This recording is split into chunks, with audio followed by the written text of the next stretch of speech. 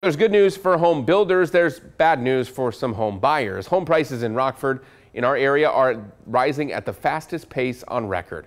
The average price of a home in Winnebago, Boone, and Ogle counties went up more than $168,000. That's what it's at so far this year.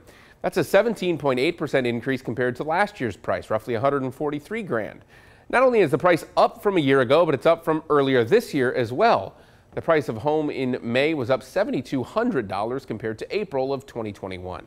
We've been really looking for about 8 months, trying to find that ideal home.